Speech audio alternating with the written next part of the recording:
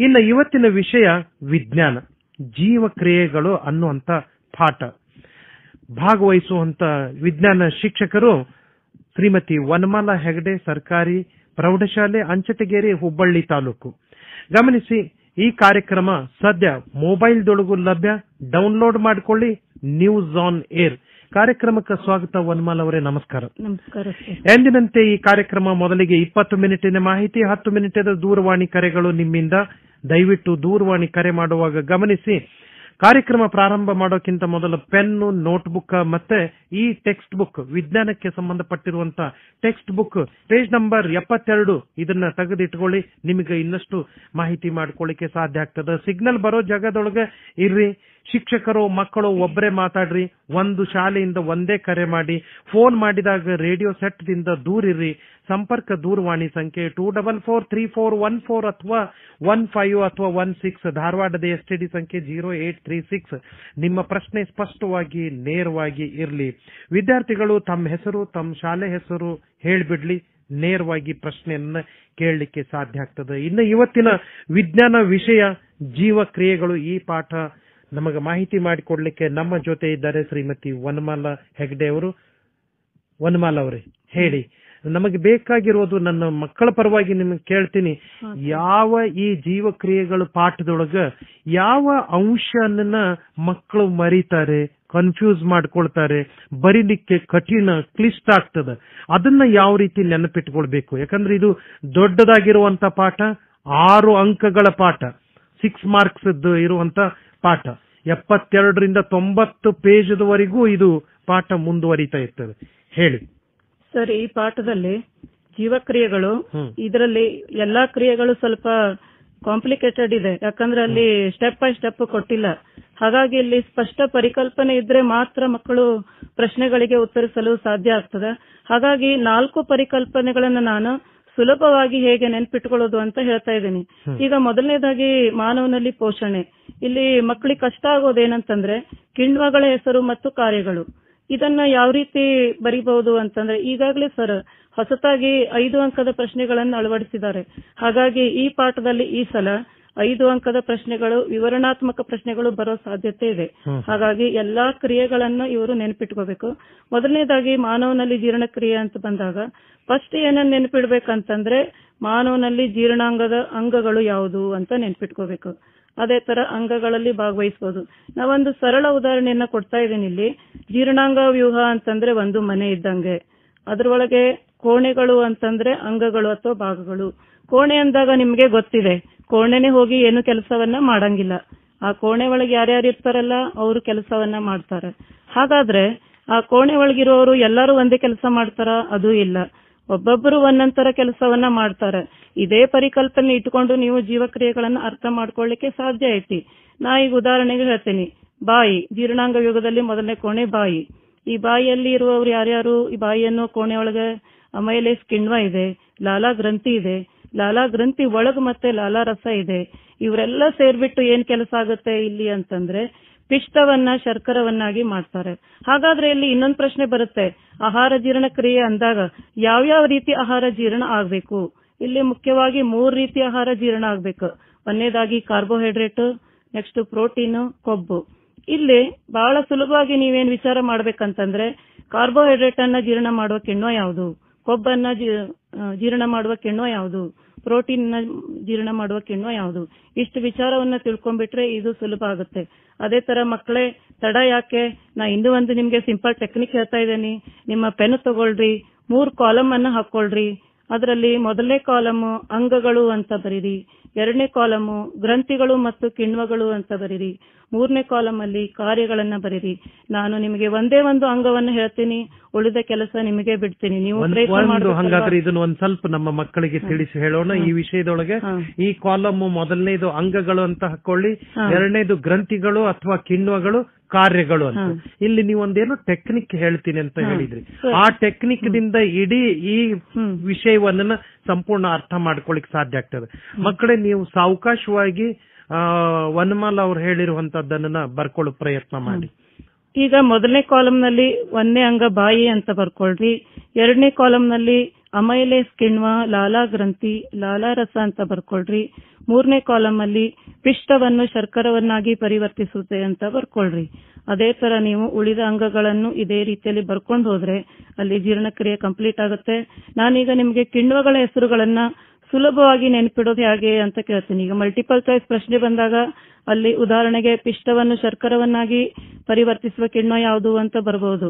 ಅವಾಗ ಅಮೈಲೇಸ್ ಕಿಣ್ವ ಅಂತ ನಿಮ್ಗೆ ನೆನಪು ಹಾರಿರ್ತದೆ. ಹಾಗಾಗಿ ಈ ಸೂತ್ರವನ್ನ ಬರ್ಕೊಂಡ್ಬಿಡ್ರಿ ಮಕ್ಕಳೇ. ಬಾಯ್ ಅಮೈಲೇಸ್, ಜಪೆಸಿರೇನ್, ಮೇಲೈಸ್ ಟ್ರಿಪ್, ಕಮಾಲ್ ಫೇಸ್. ಇನ್ನೊಮ್ಮೆ ಹೇಳ್ತೀನಿ ನೋಡ್ರಿ. ಹೇಳಿ. ಬಾಯ್ ಅಮೈಲೇಸ್ ಸ್ಪಷ್ಟವಾಗಿ ಹೇಳಿ. ಬಾಯ್ ಅಮೈಲೇಸ್ ಅಂತಂದ್ರೆ ಬಾಯಿಯಲ್ಲಿ ಅಮೈಲೇಸ್ ಕಿಣ್ವ. ಜಪೆಸಿರೇನ್, ಜಠರದಲ್ಲಿ pepsin, renin. May life trip, May ಅಂದ್ರೆ ಮೇದೋಜೀರಕಾಂಗ, ಲೈಫ್ ಅಂದ್ರೆ ಲೈಫೇಸ್, ಟ್ರಿಪ್ ಅಂದ್ರೆ ಟ್ರಿಪ್ಸಿನ್. ಕಮಾಲ್ ಫೇಸ್, ಕಮಾಲ್ ಅಂದ್ರೆ ಕರುಳು, ಕ ಅಂದ್ರೆ ಕರುಳು, ಮಾಲ್ ಅಂದ್ರೆ ಮಾಲ್ಟೋಸ್, ಫೇಸ್ ಅಂದ್ರೆ ಪೆಪ್ಟೈಡೋಸ್. ಇದಿಷ್ಟು ನೀವು ನೆನಪಿಟ್ರೆ ಯಾವ ಗ್ರಂಥಿಯಲ್ಲಿ ಯಾವ ಕಿಣ್ವ ಇದೆ ಅಂತ ಸುಲಭವಾಗಿ ಹೇಳ್ಬಹುದು ಮಕ್ಕಳೇ. ಅದೇ ತರ ಈ ಪಾಠದಲ್ಲಿ ಒಂದು ಪ್ರಶ್ನೆ ಏನಂತಂದ್ರೆ ಚಿತ್ರಗಳನ್ನ ಬಿಡಿಸುವಲ್ಲಿ ಮಕ್ಕಳು ಎಡುತ್ತಾರೆ. ಅದೇ ತರ ಚಿತ್ರ ಬಿಡಿಸಿದ ನಂತರ ಕೆಲವೊಂದಿಷ್ಟು ಮಕ್ಕಳು ಭಾಗಗಳನ್ನು ಗುರುತಿಸುವಲ್ಲಿ ಎಡುತ್ತಾರೆ. ಇನ್ನು ಕೆಲವೊಂದಿಷ್ಟು ಮಕ್ಕಳು ಭಾಗಗಳನ್ನ ನೆನಪಿಡೋದು ಮರೀತಾರೆ. ಹಾಗಾಗಿ ಇಲ್ಲಿ ಸುಲಭವಾಗಿ ನೆನಪಿಡೋದು ಹೆಂಗಂತಂದ್ರೆ ನಾವೊಂದು ಉದಾಹರಣೆಯನ್ನು ಹೇಳ್ತೀನಿ.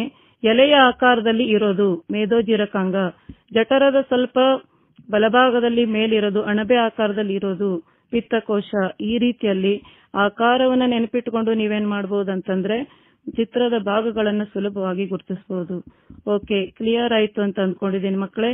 ಈಗ ಮುಂದಿನ ಕ್ರಿಯೆಗೆ ಹೋಗೋಣ. ಉಸಿರಾಟ ಕ್ರಿಯೆ. ಉಸಿರಾಟ ಕ್ರಿಯೆ ಅಂದಾಗ ಇಲ್ಲಿ ಬಹಳಷ್ಟು ಕಾಂಪ್ಲಿಕೇಟೆಡ್ ಇದೆ. ಇಲ್ಲಿ ಪುಸ್ತಕದೊಳಗೆ ಉಸಿರಾಟ ಕ್ರಿಯೆಯ ವಿಧಗಳು, ಅದರ ವ್ಯತ್ಯಾಸಗಳನ್ನ ಕೇಳ್ತಿರ್ತಾರೆ. ಉಸಿರಾಟ ಕ್ರಿಯೆ ಉತ್ಪನ್ನಗಳು ಯಾವುದು ಅಂತ ಕೇಳ್ತಿರ್ತಾರೆ. ಏನನ್ನ ಓದ್ಬೇಕು ನಾವು, ಏನನ್ನ ಬಿಡೋದು ಅನ್ನೋದೇ ದೊಡ್ಡ ಸವಾಲಾಗಿದೆ ಇಲ್ಲಿ. ಹಾಗಾಗಿ ಮಕ್ಕಳೇ ಪುಟ ಸಂಖ್ಯೆ 84 ತೆಗೆಯಿರಿ. ಇಲ್ಲೇ ಉತ್ತರ ಇದೆ ಅಲ್ಲಿ. ಪುಟ ಸಂಖ್ಯೆ 84ರಲ್ಲಿ ಆಕ್ಸಿಜನ್ ಅನುಪಸ್ಥಿತಿ ಅಂತಿದೆ. ಅದ್ರ ಮೇಲ್ಗಡೆ ಒಂದು ಶಬ್ದವನ್ನ ಬರ್ಕೊಳ್ರಿ, ಅವಾಯುವಿಕ ಉಸಿರಾಟ. ಅದೇ ತರ ಆಕ್ಸಿಜನ್ ಉಪಸ್ಥಿತಿ ಅಂತ ಇದೆ, ಅದರಲ್ಲಿ ಬರ್ಕೊಳ್ರಿ ವಾಯುವಿಕ ಉಸಿರಾಟ. ನೋಡ್ರಿ ನಿಮ್ಗೆಲ್ಲಿ ವ್ಯತ್ಯಾಸನೂ ಸಿಗುತ್ತೆ. ಹಾಗಂದ್ರೆ ಆಮೇಲೆ ವ್ಯಾಖ್ಯೆಗಳು ಸಿಗುತ್ತೆ. ಆಕ್ಸಿಜನ್ ಅನುಪಸ್ಥಿತಿ ಅಂದ್ರೆ ಆಕ್ಸಿಜನ್ ಇಲ್ಲದೆ ಉಸಿರಾಡೋದು. ಉತ್ಪನ್ನಗಳು ಏನು ಅಂತ ಕೇಳಬಹುದು, ಎಥೆನಾಲ್ ಮತ್ತು ಕಾರ್ಬನ್ ಡೈಆಕ್ಸೈಡ್. ಅದೇ ತರ ಆಕ್ಸಿಜನ್ ಉಪಸ್ಥಿತಿ ವಾಯುವಿಕ ಉಸಿರಾಟ, ಉತ್ಪನ್ನಗಳು ಏನು, ಕಾರ್ಬನ್ ಡೈಆಕ್ಸೈಡ್ ಮತ್ತು ನೀರು. ಇಲ್ಲೊಂದು ಹೊಸ ಶಬ್ದ ಇದೆ ಈ ಸಲ, ಪೈರುವೇಟ್ ಅಂತೇಳಿ. ಪೈರುವೇಟ್ ಅಂದ್ರೆ ಏನು? ಗ್ಲೂಕೋಸ್ ವಿಭಜನೆ ಹೊಂದೇನಾಗುತ್ತೆ 3 ಕಾರ್ಬನ್ ಅಣುವಿನ ಪೈರುವೇಟ್ ಆಗುತ್ತೆ. ಈ ರೀತಿಯಲ್ಲಿ ನೀವು ಈ ಒಂದು ಚಾರ್ಟ್ ಅನ್ನ ನೆನಪಿಟ್ರಿ ಅಂತಂದ್ರೆ ಉಸಿರಾಟ ಕ್ರಿಯೆ ವಿಧಗಳು ಮತ್ತು ವ್ಯತ್ಯಾಸಗಳಿಗೆ ಉತ್ತರಿಸಲು ಸಾಧ್ಯ ಆಗುತ್ತೆ. ಇಲ್ಲಿ ನೀವು ಈ ಚಾರ್ಟ್ ಅನ್ನ ನೆನಪಿಟ್ಟುಕೊಳ್ಬೇಕಾದಾಗ ಗಮನಿಸುವ ಅಂಶ ಏನು ಮೇಡಮ್? ಇಲ್ಲಿ ಸರ್ ಗಮನಿಸುವ ಅಂಶ ಅಂತಂದ್ರೆ ಉಸಿರಾಟ ಕ್ರಿಯೆ ವಿಧಗಳು, ಆಮೇಲೆ ಉಸಿರಾಟ ಕ್ರಿಯೆಯಲ್ಲಿ ಉತ್ಪನ್ನಗಳು ಯಾವ್ಯಾವ್ದು ಸಿಗುತ್ತೆ. ಇದರಲ್ಲಿ ಕಾಮನ್ ಕಾರ್ಬನ್ ಡೈಆಕ್ಸೈಡ್ ಇದೆ ಎರಡೂ ಕ್ರಿಯೆಯಲ್ಲಿ. ಎಲ್ಲಿ ಕನ್ಫ್ಯೂಸ್ ಆಗಬಹುದಾ? ಇಲ್ಲಿ ಸರ್ ಕನ್ಫ್ಯೂಸಿಂಗ್ ಏನೂ ಇಲ್ಲ. ಈ ಚಾರ್ಟ್ ಅನ್ನ ಇನ್ನೂ 2 ಭಾಗವನ್ನ ಮಾಡ್ಕೋಬಹುದು. ಒಂದೇದು ಏರೋ ಮಾರ್ಕ್ ಹಿಂದ್ಗಡೆ ಒಂದು ಕಾಲಮ್ ಹಾಕೊಳ್ರಿ, ಮುಂದ್ಗಡೆ ಅಂದ್ರೆ ಆ ಕ್ರಿಯೆಗೆ ಏನೇನ್ ಬೇಕು. ಆಕ್ಸಿಜನ್ ಇಲ್ಲದೆ ಮುಂದೆ ಉತ್ಪನ್ನ ಸಿಗುತ್ತೆ. ಇಲ್ಲಿ ಕನ್ಫ್ಯೂಸಿಂಗ್ ಯಾವುದು ಇಲ್ಲ, ಸ್ವಲ್ಪ ಓದ್ಕೋಬೇಕಷ್ಟೇ. 3ನೇ ಕ್ರಿಯೆಗಳಿಗೆ ನೆಕ್ಸ್ಟ್ ಮಾನವನಲ್ಲಿ ಉಸಿರಾಟ ಕ್ರಿಯೆ. ಇದು ಅಂತ ಏನು ಕಷ್ಟವಾದ ಪರಿಕಲ್ಪನೆ ಅಲ್ಲ. ಇಲ್ಲಿ ಮಾನವನಲ್ಲಿ ಉಸಿರಾಟ ಅಂದಾಗ ಮೇನ್ ನಾವು ನೆನ್ಪಿಡೋದು ಕೆಲಸ, ಗಾಳಿಗೂಡಿನ ಕೆಲಸ ಇಂಪಾರ್ಟೆಂಟ್. ಇಲ್ಲಿ ಗಾಳಿಗೂಡೆ ಹೆಚ್ಚಿನ ಕೆಲಸವನ್ನ ಮಾಡೋದ್ರಿಂದ ಅನಿಲಗಳ ವಿನಿಮಯ ಕ್ರಿಯೆಯನ್ನ ಮಾಡುವಂತದ್ದು ಉಸಿರಾಟ ಕ್ರಿಯೆಯಲ್ಲಿ. ಅದನ್ನ ನೆನ್ಪಿಡ್ರಿ. ಗಾಳಿಗೂಡು ಯಾವ ತರ ಇರುತ್ತೆ ಇದನ್ನ ನೆನ್ಪಿಡೋದು ಹೆಂಗೆ ಅಂದ್ರೆ ಬಲೂನ್ ಅನ್ನ ನೆನ್ಪು ಮಾಡ್ಕೊಳ್ರಿ. ಗಾಳಿ ಬಂದಾಗ ಬಲೂನ್ ಉಬ್ಬುತ್ತೆ ಹೆಂಗ, ಅದೇ ತರ ಉಸಿರಾಟ ಕ್ರಿಯೆಯಲ್ಲಿ ಏನಾಗುತ್ತೆ, ಗಾಳಿ ಬಂದಾಗ ಗಾಳಿಗೂಡು ಉಬ್ಬುತ್ತೆ. ಗಾಳಿ ಹೊರಗಡೆ ಹೋದಾಗ ಏನಾಗುತ್ತೆ, ಗಾಳಿಗೂಡುಗಳು ಸಣ್ಣದಾಗುತ್ತೆ. ಇಲ್ಲಿ ಬೇರೆ ಯಾವ ವಿಚಾರವೂ ಕಷ್ಟ ಅನಿಸ್ತಾ ಇಲ್ಲ ನನಗೆ. ಮುಂದಿನ ಒಂದು 3ನೇ ಕ್ರಿಯೆ ಏನಂತಂದ್ರೆ ಸಾಗಾಣಿಕೆ. ಸಾಗಾಣಿಕೆ ಅಂದಾಗ ಕಾಮನ್ ಆಗಿ ನೆನ್ಪಿಡ್ರಿ. ಏನಂತಂದ್ರೆ ಸಾಗಾಣಿಕೆ ಅಂದಾಗ ಸಾಕ್ಸೋದು. ಏನನ್ನ ಸಾಕ್ಸೋದು, ಯಾರು ಸಾಕ್ಸೋದು, ಎಲ್ಲಿಂದ ಎಲ್ಲಿಗೆ ಸಾಕ್ಸೋದು, ಯಾವ ಮಾರ್ಗವಾಗಿ ಸಾಕ್ಸೋದು. ಇದೆಲ್ಲಾ ಪ್ರಶ್ನೆಗೆ ನೀವು ಉತ್ತರಿಸ್ಬಿಟ್ರೆ ಅಂದ್ರೆ ಮುಗೀತು ಸಾಗಾಣಿಕಾ ಕ್ರಿಯೆ. ನಾನೊಂದು ಸರಳ ಉದಾಹರಣೆಯನ್ನು ಹೇಳ್ತಾ ಇದ್ದೀನಿ. ಈಗ ನಮ್ಮ ಹುಬ್ಬಳ್ಳಿ ಧಾರವಾಡದಲ್ಲಿ ವಾರಕ್ಕೊಮ್ಮೆ ನೀರ್ ಬರುತ್ತೆ. ಬಂದಂತ ನೀರನ್ನ ನಾವೇನ್ ಮಾಡ್ಬೇಕು, ಸ್ಟೋರ್ ಮಾಡ್ಲೇಬೇಕಾಗುತ್ತೆ. ಅದ್ ಕೆಳಗಡೆ ಒಂದು ಸಂಪ್ನಲ್ಲಿ ನೀರನ್ನ ಸಂಗ್ರಹ ಮಾಡಿರ್ತೇವೆ. ಆ ನೀರನ್ನ ಏನ್ ಮಾಡ್ತೀವಿ, ಮನೆ ಮೇಲಿನ ಒಂದು ಟ್ಯಾಂಕಿಗೆ ಕಳಿಸ್ತಾ ಇದೀವಿ. ಅಲ್ಲಿಂದ ಅಲ್ಲಿಗೆ ಏನ್ ಸಂಪರ್ಕ ಇದೆ ಅಂತಂದ್ರೆ ಪೈಪ್ಗಳ ಜೋಡಣೆ ಇದೆ. ಮತ್ತದನ್ನ ತಳಗ್ ತಗೋತೀವಿ. ಮಕ್ಕಳೇ, ಎಲ್ಲಾ ಸಂಪರ್ಕ ಇದೆ, ಓಕೆ. ಆದ್ರೂ ನಮ್ಮ ಮನೆ ನಲ್ಲಿಯಲ್ಲಿ ನೀರು ಬರ್ತಾ ಇಲ್ಲ. ಯಾಕಂತಂದ್ರೆ ನಾವೇನ್ ಮಾಡಿದ್ವಿ, ಆ ನೀರನ್ನ ಪಂಪ್ ಮಾಡ್ಬೇಕಾಗಿರ್ತದೆ. ಪಂಪ್ ಮಾಡಿಲ್ಲ ಅಂದ್ರೆ ನೀರು ಹೋಗಲ್ಲ ಅಲ್ಲಿ. ಗೊತ್ತಾತು? ಅಂದ್ರೆ ನೀರು ಪಂಪ್ ಆದಾಗ ಏನಾಗುತ್ತೆ, ಒಂದ್ ಕಡೆಯಿಂದ ಇನ್ನೊಂದ್ ಕಡೆಗೆ ಕಳ್ಸಾಕ ಸಾಧ್ಯ ಆಗುತ್ತೆ. ಅದೇ ತರ ನಮ್ಮ ಹೃದಯದಲ್ಲಿ ಏನ್ ಪಂಪ್ ಆಗ್ಬೇಕು, ರಕ್ತ ಪಂಪ್ ಆಗ್ಬೇಕು. ಹಾಗಾದ್ರೆ ಈ ರಕ್ತವನ್ನ ಪಂಪ್ ಮಾಡ್ಲಿಕ್ಕೆ ನಮ್ಮಲ್ಲಿ ಒಂದು ಅಂಗ ಇರ್ಬೇಕಲ್ಲ. ಅಂಗನೇ ಯಾವ್ದಂತಂದ್ರೆ ಹೃದಯ. ಹೌದು, ಈ ಹೃದಯ ರಕ್ತವನ್ನ ಪಂಪ್ ಮಾಡ್ತಾನೆ ಇರ್ತದ. ಇಲ್ಲಿ 2 ರೀತಿಯ ರಕ್ತವನ್ನ ಪಂಪ್ ಮಾಡುತ್ತೆ. ಒಂದು ಆಕ್ಸಿಜನ್ ರಹಿತ ರಕ್ತ, ಇನ್ನೊಂದು ಆಕ್ಸಿಜನ್ ಸಹಿತ ರಕ್ತ. ಇಲ್ಲಿ ಪ್ರಶ್ನೆಗಳು ಬರಬಹುದು. ಏನಂತಂದ್ರೆ, ಆಕ್ಸಿಜನ್ ರಹಿತ ರಕ್ತವನ್ನ ಕೊಂಡೊಯ್ಯುವವರು ಯಾರು, ಆಕ್ಸಿಜನ್ ಸಹಿತ ರಕ್ತವನ್ನ ಕೊಂಡೊಯ್ಯುವವರು ಯಾರು? ಇದೆಲ್ಲಾ ಪ್ರಶ್ನೆಗಳಿಗೆ ನಿಮ್ಗೆ ಉತ್ತರ ಸಿಗುತ್ತೆ ಮಕ್ಕಳೇ. ಪುಟ ಸಂಖ್ಯೆ 89 ನೋಡಿರಿ, ಹಾಗೂ ಚಿತ್ರ ಸಂಖ್ಯೆ 6.11 ನೀವು ಗಮನಿಸಿರಿ. ಇಲ್ಲಿ ನಿಮಗೆ ಸಿಂಪಲ್ ನಾನು ಟೆಕ್ನಿಕ್ ಹೇಳ್ಕೊಡ್ತಾ ಇದ್ದೇನೆ. ಇಲ್ಲೊಂದು ಹೃದಯದ ಚಿತ್ರ ಇದೆ ನೋಡ್ರಿ. ಅದ್ರ ಕೆಳಗಡೆ ಒಂದು ಲೈನ್ ಹಾಕೊಂಡು 2 ಭಾಗ ಮಾಡ್ಕೊಳ್ರಿ.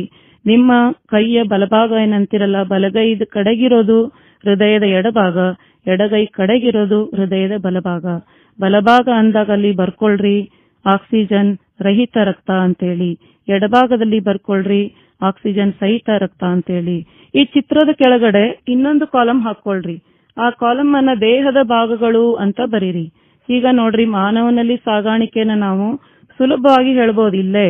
ಈಗ ದೇಹದ ಭಾಗಗಳಲ್ಲಿರುವ ಈಗ ಸಾಗಾಣಿಕೆ ಎಲ್ಲಿಂದ ಎಲ್ಲಿಗೆ? ದೇಹದ ಭಾಗದಿಂದ ಶ್ವಾಸಕೋಶಕ್ಕೆ, ಶ್ವಾಸಕೋಶದಿಂದ ದೇಹದ ಭಾಗಕ್ಕೆ ಹೋಗ್ಬೇಕು. ಆದ್ರೆ ಮಾರ್ಗ ಯಾವುದು ಅಂತಂದ್ರೆ ಹೃದಯದ ಮಾರ್ಗ. ಏರೋ ಮಾರ್ಕ್ಗಳನ್ನ ನೀವು ತೋರಿಸ್ತಾ ಹೋಗ್ರಿ. ನೆಕ್ಸ್ಟ್, ಈಗ ಹೃದಯದ ಬಲಭಾಗದಲ್ಲಿ ಆಕ್ಸಿಜನ್ ರಹಿತ ರಕ್ತ ಅಂತಂದೆ. ಈ ಆಕ್ಸಿಜನ್ ರಹಿತ ರಕ್ತವನ್ನು ಒಯ್ಯುವವರು ಯಾರು? ಅಭಿಧಮನಿಗಳು ಇದೆ, ಪುಪ್ಪುಸಕ ಅಪಧಮನಿ ಇದೆ. ಅದೇ ತರ ಆಕ್ಸಿಜನ್ ಸಹಿತ ರಕ್ತವನ್ನ ಒಯ್ಯುವವರು ಪುಪ್ಪುಸಕ ಅಭಿಧಮನಿ ಹಾಗೂ ಅಪಧಮನಿಗಳು. ಇಷ್ಟು ವಿಚಾರವನ್ನ ನೆನಪಿಡ್ರಿ. ಸಾಗಾಣಿಕೆ, ಈಗ ರಕ್ತ ಅಂತಂದ್ರೆ ರಕ್ತ ಒಂದೇ ಸಾಗಾಣಿಕೆಯನ್ನ ಮಾಡಲ್ಲ. ರಕ್ತ ಜೊತೆಗೆ ರಕ್ತನಾಳಗಳಿದಾವು. 3 ರೀತಿಯ ರಕ್ತನಾಳಗಳಿದಾವು: ಅಪಧಮನಿ, ಅಭಿಧಮನಿ, ಲೋಮನಾಳ. ಒಂದೊಂದು ರೀತಿಯ ರಕ್ತನಾಳವು ಒಂದೊಂದು ರೀತಿಯ ಕೆಲಸವನ್ನ ಮಾಡ್ತದೆ. ಇಲ್ಲಿ ಹೇಳಿ ವನಮಾಲ ಅವರು, ಮತ್ತೊಮ್ಮೆ ಈ ಹೃದಯದ ಭಾಗ ಮಾಡ್ಕೊಳ್ಳುವಿಕೆ ಅಂತ ಹೇಳಿದ್ರಿ. ಇಲ್ಲಿ ಹೃದಯವನ್ನ ಚಿತ್ರ ಇದೆ, ಇಲ್ಲಿ ಹೃದಯದ್ದು.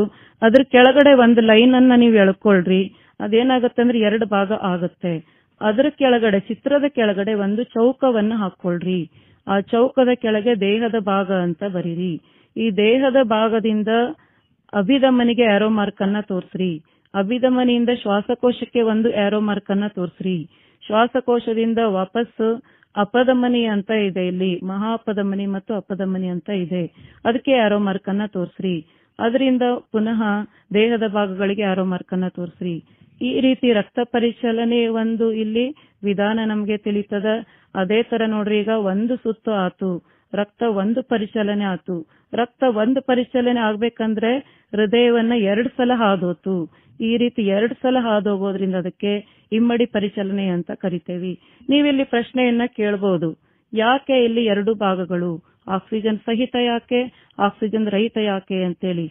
ಶಿಕ್ಷಕ ಮಿತ್ರರಿಗೂ ಒಂದು ವಿನಂತಿ ಮಾಡಿಕೊಂಡು, ಈ ರೀತಿಯ ಚಿತ್ರವನ್ನ ಹೇಳಿದಾಗ ತಕ್ಷಣ ಅವರುನು ಒಂದು ಚಾಕ್ ಪೀಸ್ ತಗೊಂಡು ನಮ್ಮ ಎದುರಿಗಿರುವಂತ ಬೋರ್ಡ್ದೊಳಗ ನೀವ್ ಹೇಳ್ತಾ ಇರುವಂಗ ಅದನ್ನ ಹಾಕೊಳ್ತ ಹೋದ್ರೆ ಎಲ್ಲಾ ಮಕ್ಕಳು ನೇರವಾಗಿ ನೋಡ್ಲಿಕ್ಕೆ ಸಾಧ್ಯ ಆಗುತ್ತೇನೋ ಅಂತ.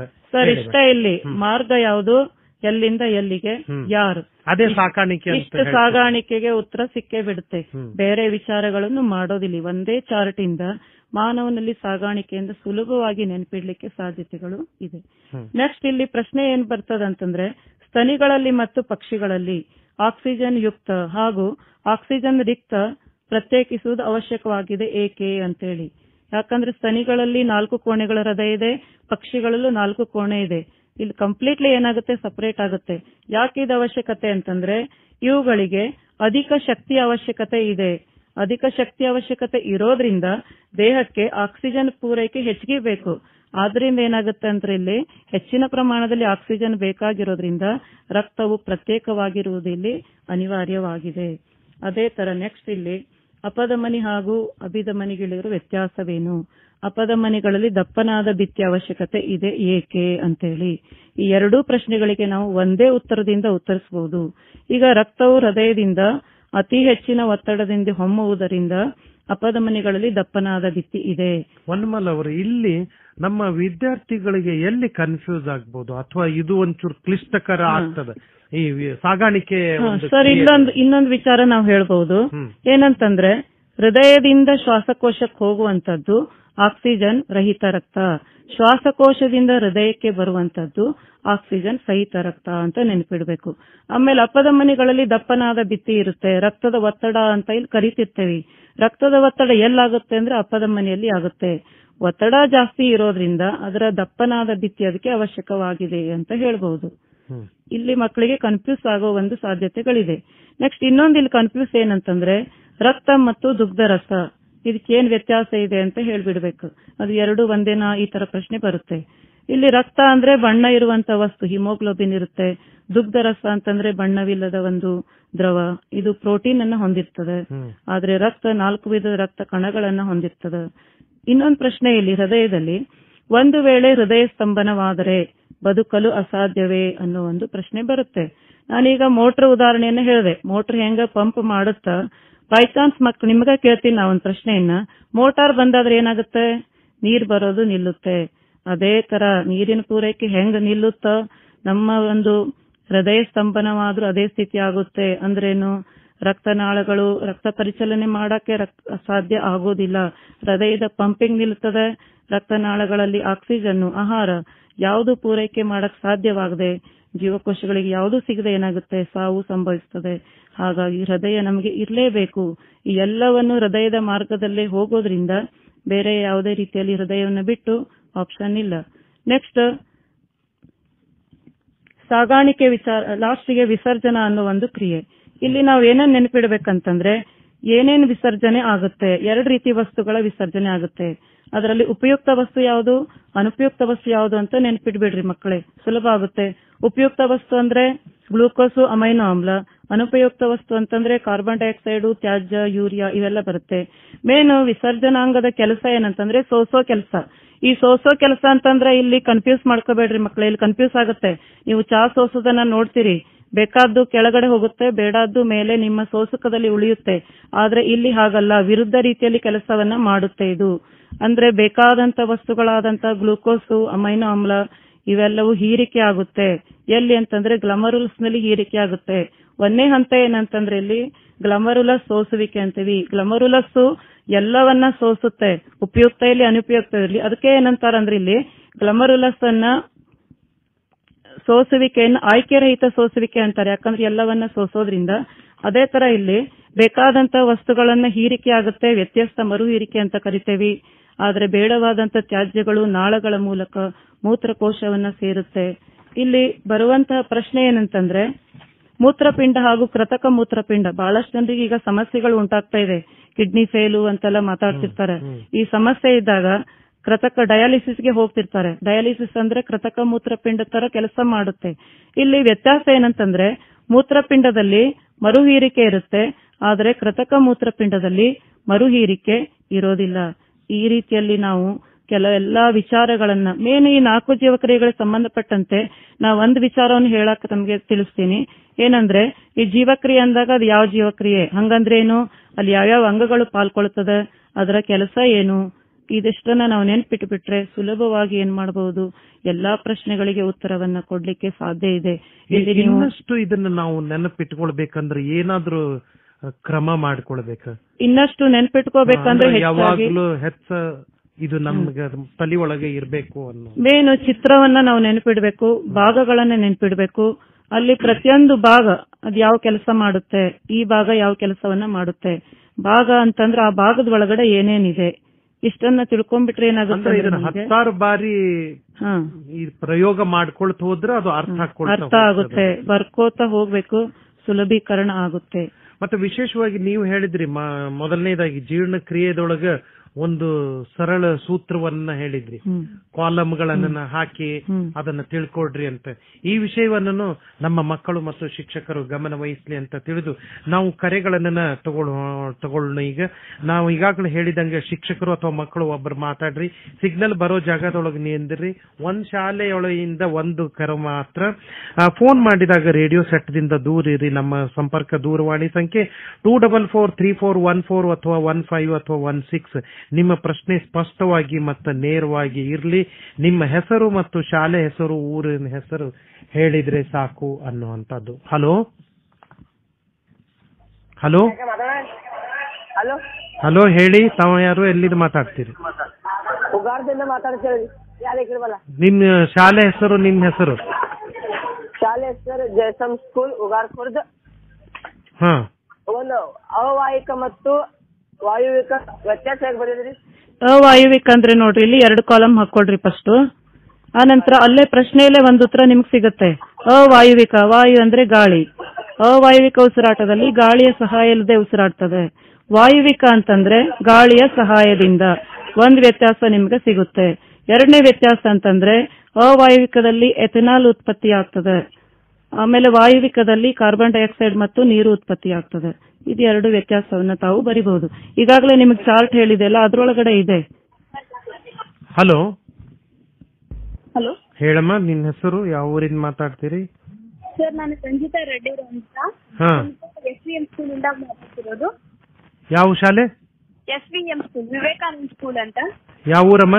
ಕುಂದಗೋಳ ಸರ್. ಹಾ ಸರ್, ನಮ್ಮ ಪ್ರಶ್ನೆ ಒಂದು ಎಂಡೋಕ್ರೈನ್ ಗ್ಲ್ಯಾಂಡ್ ಎಕ್ಸಾಮಿಗೆ ಬೀಳ್ಬೋದಾ? ಎಂಡೋಕ್ರೈನ್ ಗ್ಲ್ಯಾಂಡ್ ಅಂತ ಇರೋದಿಲ್ಲ ಇಲ್ಲಿ, ಈ ಪಾಠಕ್ಕೆ ಸಂಬಂಧ ಇಲ್ಲ. ಅದು ಮುಂದಿನ 7ನೇ ಪಾಠದಲ್ಲಿ ಇದೆ, ಸಹಕಾರ ಮತ್ತು ಸಹಭಾಗಿತ್ವ ಮತ್ತು ನಿಯಂತ್ರಣದಲ್ಲಿ. ಮೇಡಮ್, ಲೈಫ್ ಸೋರ್ಸಸ್ ಅಲ್ಲಿ ಯಾವ್ದು ಡೈಗ್ರಾಮ್ಸ್ ಯಾವ ಬೀಳ್ಬೋದು? ಈ ಡೈಗ್ರಾಮ್ ಅಂತಂದ್ರೆ ಮಾನವನಲ್ಲಿ ಜೀರ್ಣಾಂಗ ವ್ಯೂಹ, ಮಾನವನಲ್ಲಿ ಶ್ವಾಸಾಂಗ ವ್ಯೂಹ, ಆಮೇಲೆ ಸಾಗಾಣಿಕಾ ವ್ಯೂಹ, ಹೃದಯದ ಚಿತ್ರ, ನೆಫ್ರಾನ್, ಮಾನವನಲ್ಲಿ ಸಾಗಾಣಿಕೆಗಾಗಿ ಇರುವಂತದ್ದು ವಿಸರ್ಜನಾಂಗ ವ್ಯೂಹ. ಆಮೇಲೆ ಪತ್ರರಂಧ್ರಗಳಲ್ಲಿ 2 ಚಿತ್ರ ಇದೆ, ತೆರೆದ ಪತ್ರರಂಧ್ರ ಮತ್ತು ಮುಚ್ಚಿದ ಪತ್ರರಂಧ್ರ. 6 ಚಿತ್ರಗಳು ಇದೆ ಈ ಪಾಠದಲ್ಲಿ. ಎಷ್ಟು ಲೇಬಲ್ ಮಾಡ್ತೇವೆ? ಮೇನ್ ಇಲ್ಲಿ 2 ತರ ಇಲ್ಲಿ ಪ್ರಶ್ನೆಗಳು ಬರುತ್ತೆ. ಒಂದನೇದಾಗಿ ನಾವೇ ಲೇಬಲ್ ಹಾಕಿ, ಆದ್ರೆ ಇಲ್ಲಿ ಹೆಚ್ಚಾಗಿ ಏನ್ ಮಾಡಿರ್ತಾರಂದ್ರೆ ಅವರೇ ಲೇಬಲಿಂಗ್ ಕೊಟ್ಟಿರ್ತಾರೆ, ಈ ಭಾಗಗಳನ್ನು ಗುರುತಿಸಿ ಅಂತೇಳಿ. ಹಾಗಾಗಿ ಮಕ್ಕಳಿಗೆ ಎಷ್ಟು ಭಾಗ ನೆನ್ಪಿಡ್ರಿ ಅಂತ ಹೇಳೋದು ಸಮಂಜಸ ಅನ್ಸೋದಿಲ್ಲ. ಎಲ್ಲಾ ಭಾಗಗಳು ನೆನ್ಪಿಡ್ಬೇಕು. ಅವ್ರು ಯಾವ ಭಾಗಗಳನ್ನ ಕೇಳ್ತಾರ ಅನ್ನೋದು ನಮಗೆ ಗೊತ್ತಿರೋದಿಲ್ಲ.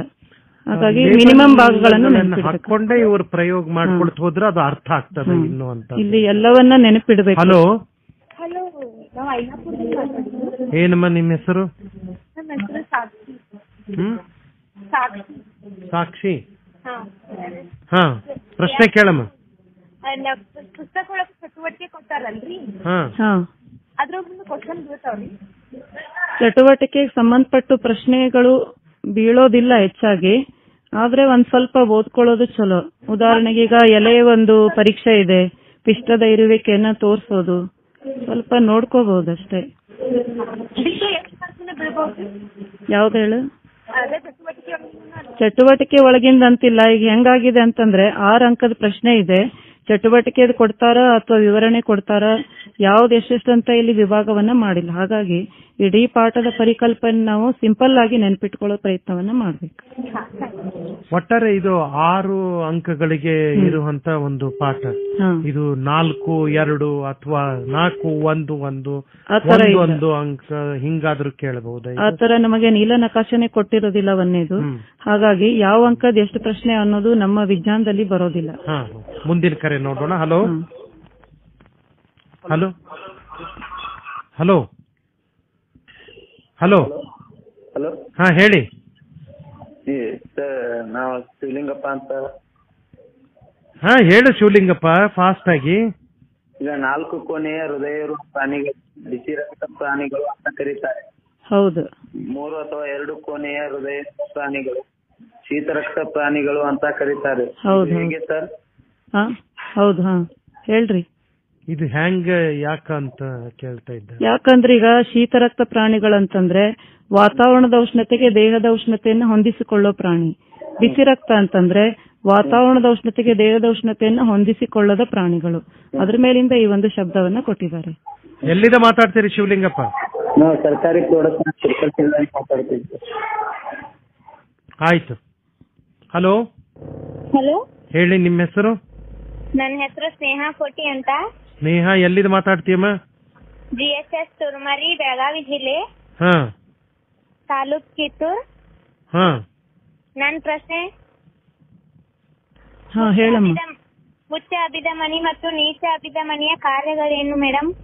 ಇಲ್ಲಿ ಉಚ್ಚ ಅಭಿಧಮನಿ, ನೀಚ ಅಭಿಧಮನಿ, ಯಾವುದೇ ಅಭಿಧಮನಿ ಇರ್ಲಿ ಅದ್ರ ಕಾರ್ಯ ಒಂದೇ, ಆಕ್ಸಿಜನ್ ರಹಿತ ರಕ್ತವನ್ನ ಒಯ್ಯೋದು. ಉಚ್ಚ ಅಂತಂದ್ರೆ ಹೃದಯದ ಮೇಲ್ಭಾಗದಲ್ಲಿ, ಬಲಭಾಗದ ಮೇಲ್ಭಾಗದಲ್ಲಿರೋದು ಉಚ್ಚ. ನೀಚ ಅರ್ಥ ಕೆಳಗಡೆ ಅಂತ ಅರ್ಥ. ಹೃದಯದ ಬಲಭಾಗದ ಕೆಳಭಾಗದಲ್ಲಿರೋದು ನೀಚ. ಅಂದ್ರೆ ಮೇಲೆ ಕೆಳಗೆ ಅನ್ನೋ ಶಬ್ದದಿಂದ ಬಂದಿದೆ ಹೊರತು ಉಚ್ಚಾಭಿಧಮನಿ ಕೆಲಸ ಬೇರೆ, ನೀಚಾಭಿಧಮನಿ ಕೆಲಸ ಬೇರೆ ಅಂತ ಇಲ್ಲ ಇಲ್ಲಿ. Hello hello hello hello sir, ಹೇಳಮ್ಮ, ನಿಮ್ಮ ಹೆಸರು? ನನ್ನ ಹೆಸರು ದೀಪಾ ಸೊಗ್ಲದ್ ಅಂತ್ರಿ, JHS ಬುದಿಯಾ ಸ್ಕೂಲಿಂದ ರೀ.